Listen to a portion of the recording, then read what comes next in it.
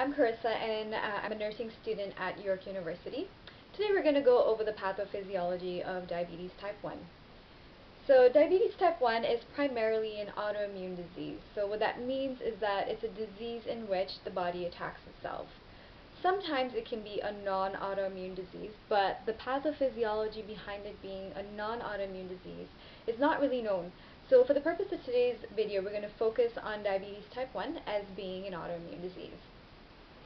So now if you imagine that this is your pancreas, there's cells on the pancreas called beta cells.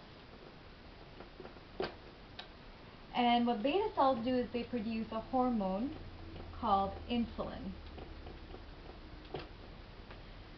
Now if this is your bloodstream, and this is a normal cell in your body, and this is the glucose in your bloodstream,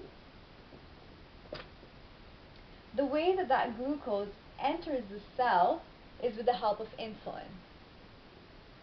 Insulin acts on the transcription and translation of glucose transporters that transport the glucose into the cell. Now, in someone that has diabetes type 1, what happens is that the cytotoxic cells and the macrophages and the autoantibodies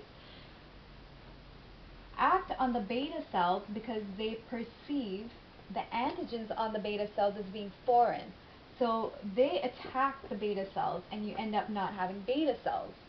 So if you have no beta cells, then your body will not be able to produce insulin.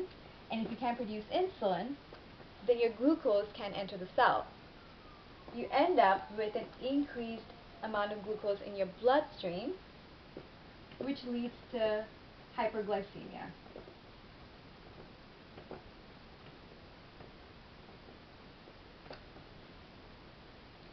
Now, your beta cells produce another hormone called amylin.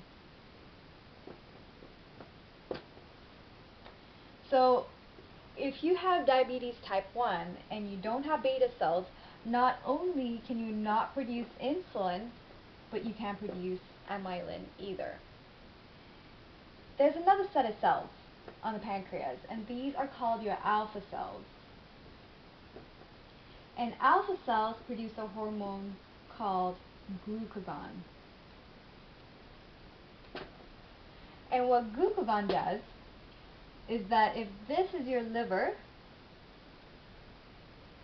and this is the glycogen stores of your liver, glucagon acts on the glycogen stores to produce glucose. Now, what amylin does and insulin does is that they act on the alpha cells to suppress the production of glucagon.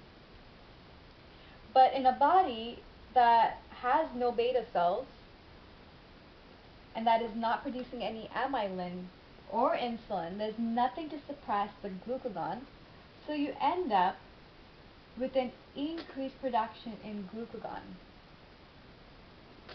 If you have increased glucagon acting on your glycogen stores, you're going to have an increased production in glucose.